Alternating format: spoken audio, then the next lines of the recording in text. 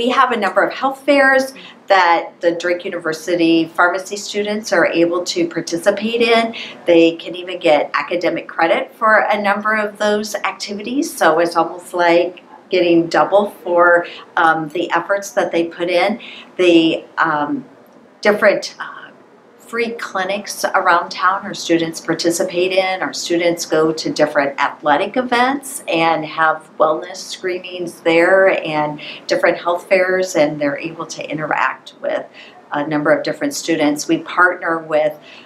Des Moines University, which has a number of other healthcare programs there, and so it's an interdisciplinary opportunity for our students to have interprofessional education there during a health fair, because they're working alongside physician assistant and medical students as they have a number of different